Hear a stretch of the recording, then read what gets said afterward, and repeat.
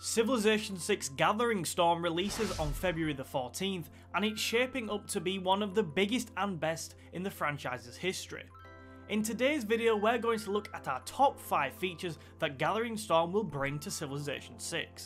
Taking 5th place on our list are the new civilizations and leaders the expansion brings. There are 8 new civilizations and 9 new leaders in Gathering Storm.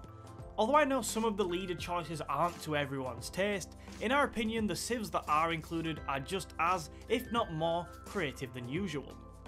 In addition, the introduction of Eleanor of Aquitaine as the leader of 2 civilizations demonstrates a new dynamic to the way which leaders can work in Civilization and is a particular highlight of ours.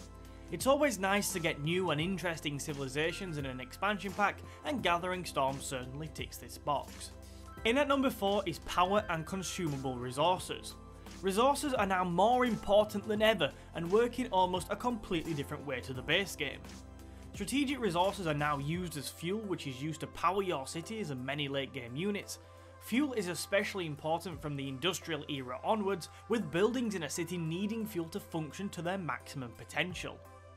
Additionally, many resource dependent units need these resources for production and maintenance.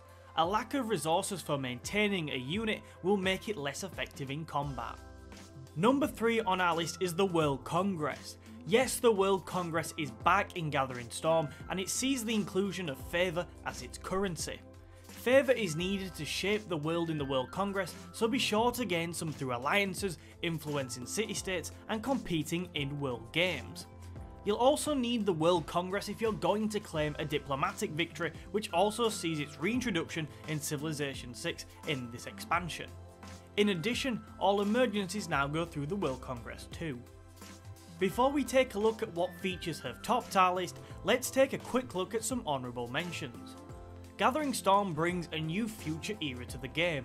The new era sees the expansions of the tech and civics trees, a sort of randomised tech and civics trees at that. In addition to the new civilizations, there's plenty more new stuff in Gathering Storm 2. In total there's 18 new units, 15 new improvements, 9 new buildings, 5 new districts, 2 new city-states, 9 new techs and 10 new civics. The expansion also includes the new scenarios of the Black Death and War Machine. It's a small feature, but the new art style in the expansion for the names of rivers etc. is really something to look out for. If you've been watching the build up to the expansion, you'll know what I mean, but it just seems so much more sophisticated and suitable to a Civilization game. In at joint first place are natural disasters and climate change.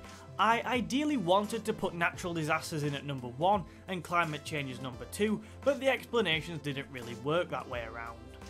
Civilization VI Gathering Storm sees the arrival of natural disasters in the form of volcanic eruptions, river floods, hurricanes, dust storms, blizzards, tornadoes and droughts. Not only do these disasters add another dynamic to the unique way each game develops, but they also force you to think even more about where you choose to settle. Certain locations carry with them more risk of flooding, i.e. next to a river, or a possible volcanic eruption. You're going to have to take all this into account because natural disasters can pillage or destroy both tile improvements and districts. However, they can also enrich tiles, so you need to think about that too. Climate change ties in closely with natural disasters. As the game progresses and CO2 is released through the consumption of certain fuel resources, there is an increased chance of floods, storms and rising sea levels. Although the challenges of climate change can really affect the late game, there's now also new technologies which can help you manage the challenges posed by rising sea levels and the increased risk of flooding, as well as green sources of energy to attempt to slow down climate change and its dangerous consequences. That's it for our top picks of the new features coming to Civilization VI with the Gathering Storm expansion.